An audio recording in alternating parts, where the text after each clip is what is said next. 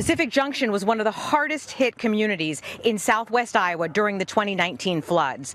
And now another challenge. I'm your Southwest Iowa neighborhood reporter, Katrina Markle, and I'm here because the county attorney and the sheriff's office have announced charges against the former fire chief. After a 5-month investigation, former Pacific Junction Fire Chief Ernest Gencarelli was arrested on Wednesday on charges of ongoing criminal conduct, theft in the first degree, and money laundering. Deputy Jeremy Ripperger investigated. He says Gencarelli's successor, Chief Stephen Bogart, noticed unusual charges on the station's charity account. He had noticed some charges at local restaurants and things that didn't seem appropriate.